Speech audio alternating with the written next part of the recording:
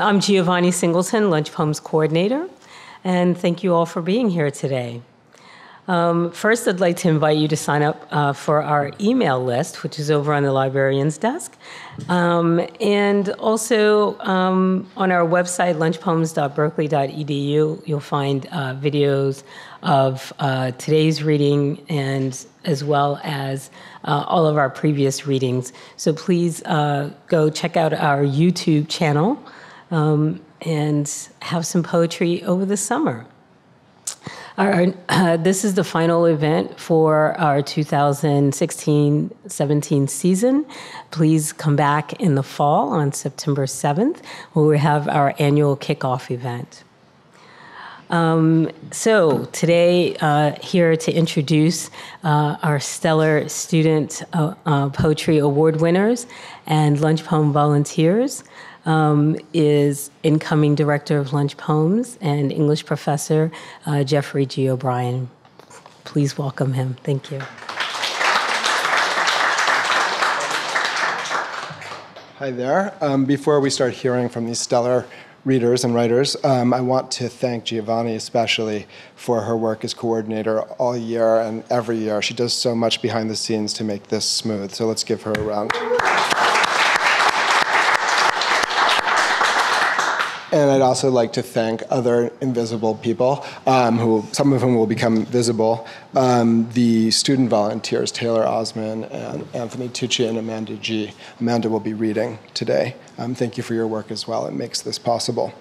So we're here to hear from students on campus. We start the year hearing from the closet readers and writers across the university, and then we have invited guests, and then at the end we hear from people who have just recently probably contracted the permanent infection that is poetry.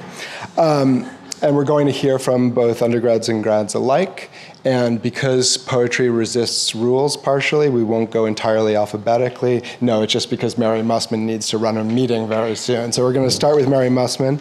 I'm going to be reading short bios for each reader, so I'll be hastily getting up and getting down between readers. And of course, these bios are an extension of their work as creative writers. So I have nothing to do with how they've chosen to define themselves. So we'll begin with Mary Mussman, with M.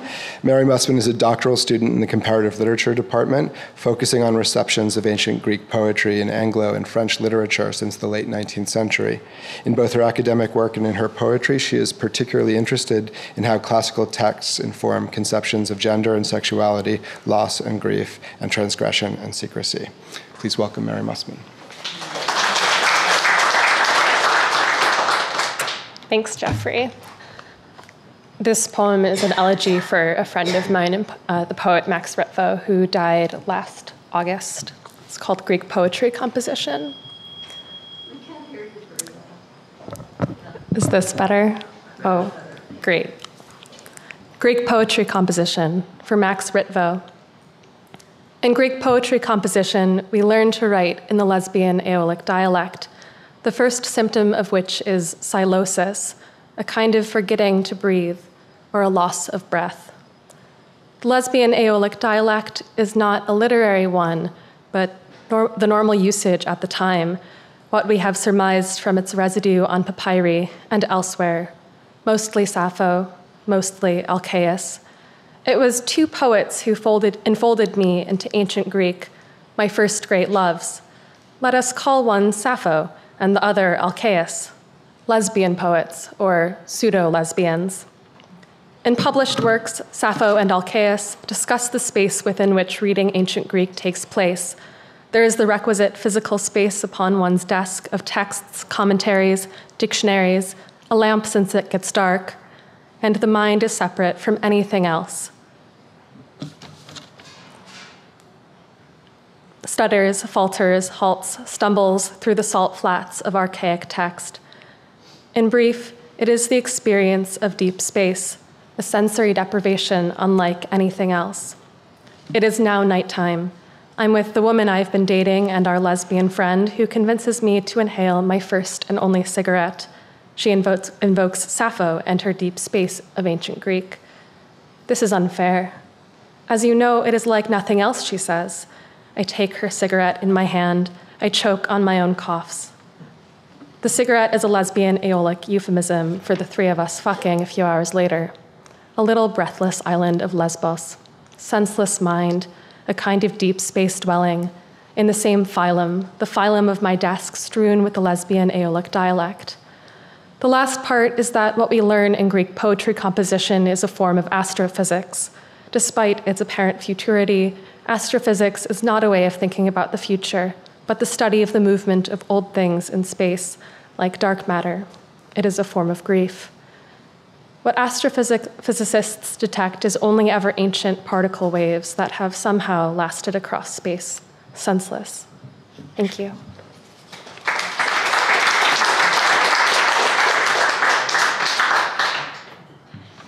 Our first alphabetized reader is G, Amanda G. She studies English and creative writing, but still fits in non-academic reading, preferably at window seats or cafes or both. Her writings often reflect on childhood or are for the childlike. She is grateful for the guidance and encouragement she has received from her creative writing professors and peers over the past 4 years. Please welcome Amanda G.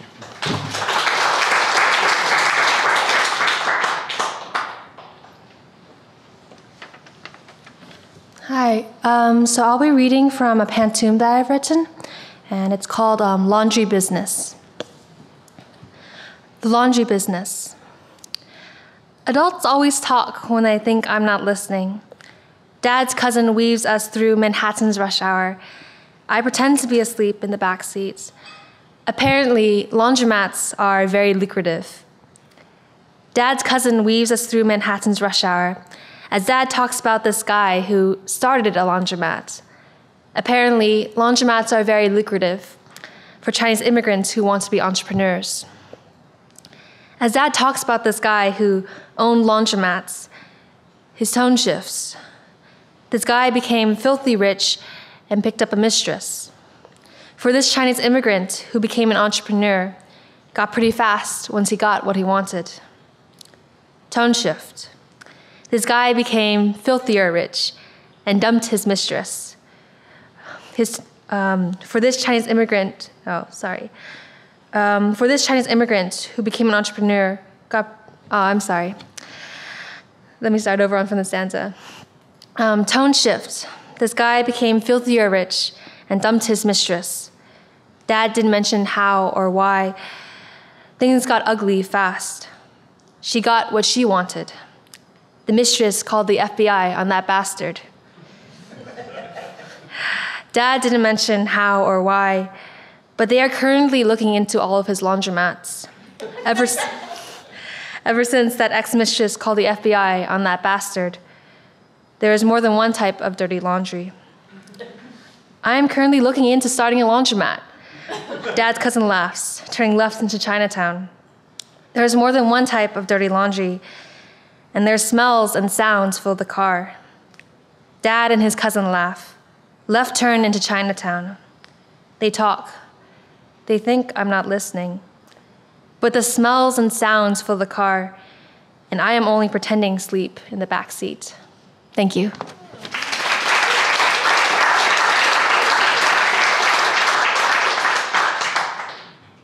Pantoums are evil.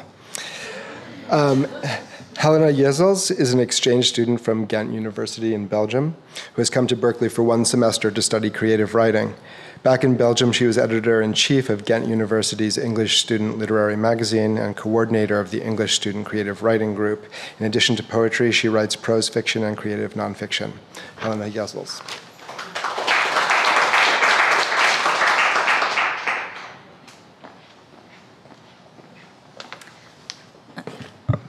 So I had 2 poems that I possibly wanted to read today, and one of them was a funny poem about laundry, so I'm going to pick the other one, which is less funny, but yeah, bear with me, please.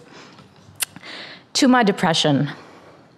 I don't miss the time we were together, wasting away entire days in bed, wrapped in each other's cold embrace. In dirty sheets, inside a stuffy room with curtains like rain clouds, heavy with dust and numbness, and perpetually drawn.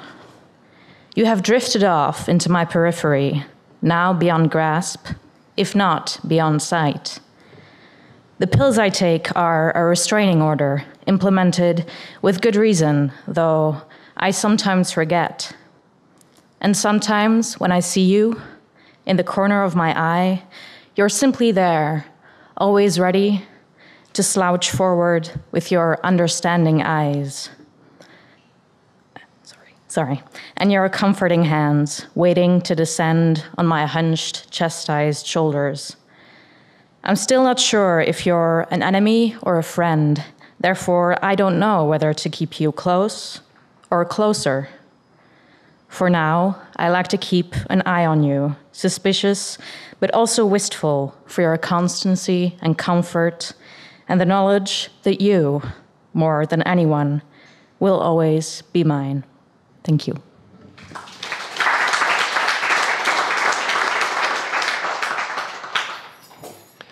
Our next reader is Kyle Hill. Kyle is an undergraduate majoring in molecular and cell biology, or the other poetry as I call it. And he's graduating in spring 2018. He hopes his aspirations will lead him to be an astronaut, colonize celestial bodies, discover extraterrestrial life, and redefine the human experience in descending order of importance. That's my edit. This summer, he will be taking a break from research studying the Japanese language and culture abroad in Tokyo. Kyle Hill.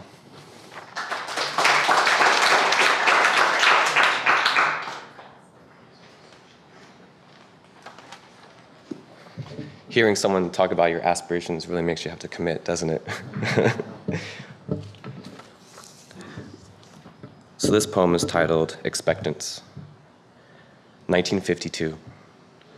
Mom picks autumn fire tulips in California springtime. Dad smokes, whiskey garnished, love and his crystal ashtray lacquered yellow from practice. They call his name everywhere he crawls, stop him from going too far, still love him for doing so. September. Falling as if he is the last copper shell, arching downward from its metal home into the camouflage boom crater created by shell-shocked soldiers reaching for life, liberty, and missing dog tags. Knee locked, jaw dropped, he sinks into the rising pale grief perforating from the stagnant red wounds. Help me. Why? I'm dying. Wounds his mother would still kiss. Now blanketed in synthetic jungle and mustard bite, hidden from his mother's and father's pleas, limbless and thoughtless, our Minuteman didn't make it through his first minute of red, white, and blue warranted crimes, something called war, now called childless. He's not coming home. Clocks the AK-47, 1969.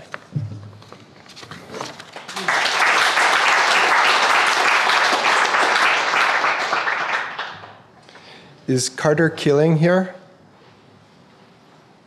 Okay.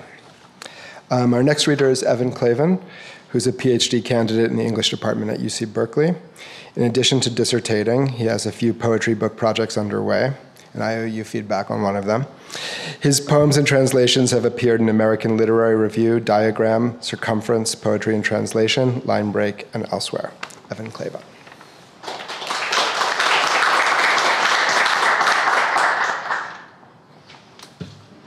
Thanks, Jeffrey and Giovanni, for having me. And it's a pleasure to be reading with all the other students. This poem is called Alba Oblique. And Alba is a dawn song for lovers. This is in 4 stanzas, and it's helpful to think of the stanzas sort of progressing from pre-dawn into day. Alba Oblique. Hurricane eye still lidded, ghost gathers out of hemispheric black, before downpour breaks to cull us from dream, coated patter on a taut ear of glass. My mouth open, you say you took in its babble of expired thought, echoes soft the night talked through, a throat well reflecting weather. Out from the blue, heaven is rent, wide as your arm's breadth, spreading the curtain, to catch sun cast through rain print and array, new leopard spots of rainbow on your skin. Such arcane angles beauty resolves, the way three mirrors form a prism, in hearing now the secret life of light falling through its own transparent clothes. Thank you.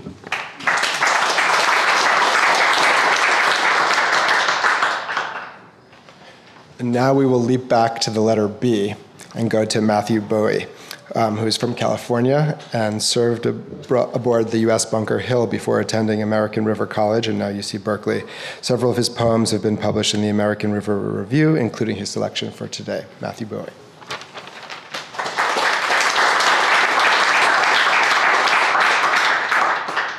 Yo.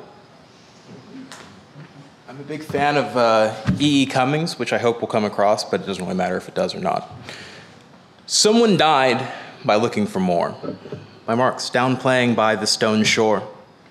Loving, losing, fear, time. To know her hands, she wrote her feet. Old men doubted, and none demurred. So out they withdrew among whispering words, fear, loving, losing, time. That everyone read her foot for foot. Anyone, no one, neither bad nor good, knew that someone knew what they had. They whispered their should, shouted their no. Wind, ripple, stone, sand. Here, so there, but day, thus moon, she'd scorn the this and love the soon. Storm and tree and wilt and rain, everyone's all never said to her guilt. No one fled from everyone, wandered defiles and sang their growl. Dawn falls time before she whispered prayers and birthed the dead. Somewhere, someone was born, she knew. And everyone stood and saw the truth. Everyone sang for her tiny feet, quietly, quietly, in the rain and sleet. Stone, sand, wind, and ripple. But likely the sea can forgive them all. Old men forgetting they once were small, by Marx downplaying by the stone shore. No for naught as growl breaks song, so less for less, as time soothes wrongs, someone for everyone. Sea and river, book and word, and time crossed never.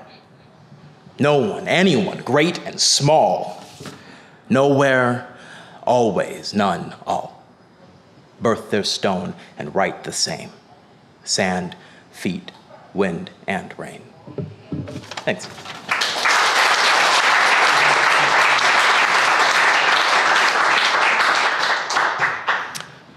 Thank you, Matthew. Our next reader is Jesslyn Whittell. Jesslyn is a senior studying English and computer science, the other poetry. She likes to think she needs the weirdness of poetry to balance out the patterns of real life, but sometimes she just likes the patterns. Jesslyn Whittell.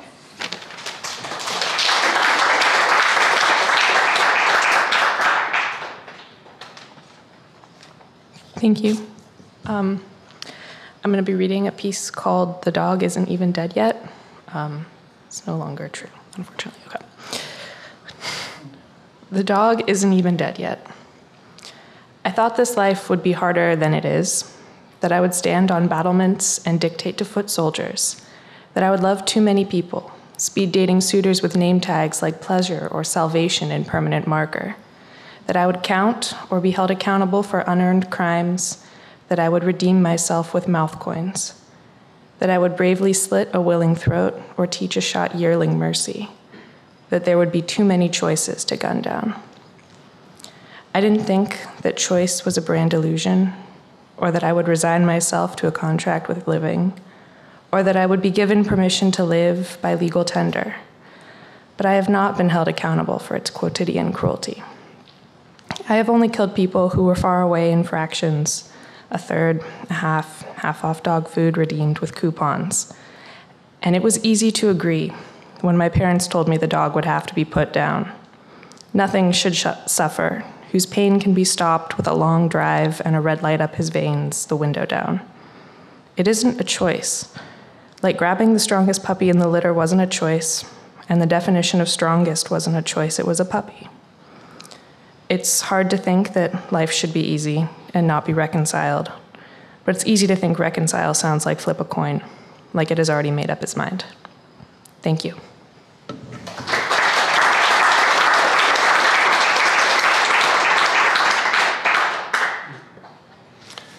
Our last reader today is Malcolm Williams. Malcolm Williams is a senior English major, finishing up a minor in anthropology, while also perfecting his natural talent for procrastination. That's why he's last. He is still not sure what he's doing after graduation, but he will figure that out later. Malcolm Williams.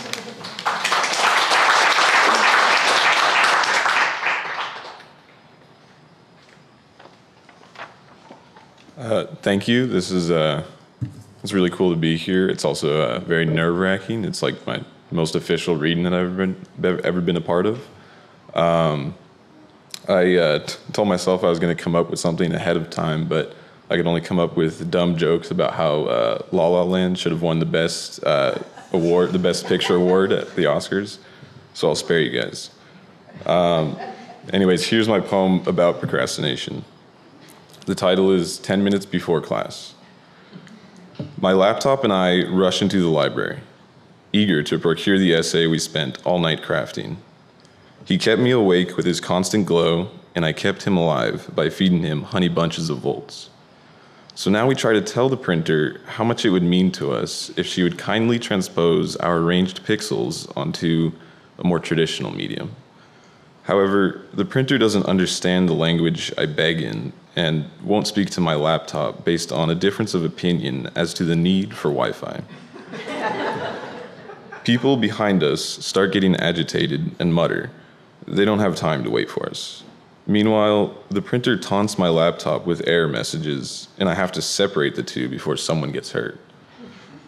The strangers keep glaring and shuffling past us to take the printer's side. Embarrassment colors my cheeks and heats my laptop's vents.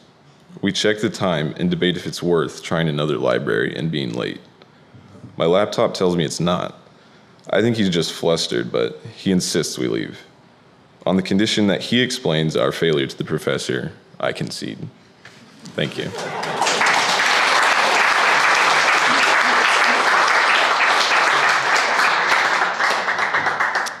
Thank you. That concludes a wonderful year of lunch poems. As Giovanni said, please come back in the fall for the kickoff.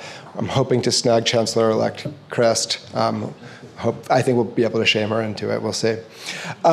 We also are starting to figure out the programming for next year. I know that we have former U.S. Poet Laureate Rita Dove on board and local poet Matthew Zapruder and Solmaz Sharif possibly as well, and several others. So please come back next year, and let's have one more hand for all the student readers today.